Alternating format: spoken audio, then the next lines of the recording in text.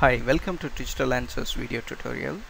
Today's short tutorial we're going to see how to enable or disable fill handle, autofill feature in Excel. So Excel autofill feature is a quite useful one. So if you have the first two numbers and based on these you want to fill a series of numbers, then you can use this autofill option. So now Excel would automatically fill the rest of the series based on the first two numbers. Now if this is not working, or you want to, for some reason you want to disable this feature, then click File menu, navigate to Options. Under Options, Excel Options, click the Advanced tab.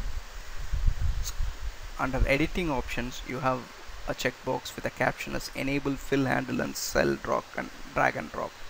So if you want to enable or disable, this disables the feature, and by marking the checkbox you can enable the autofill feature. Thank you.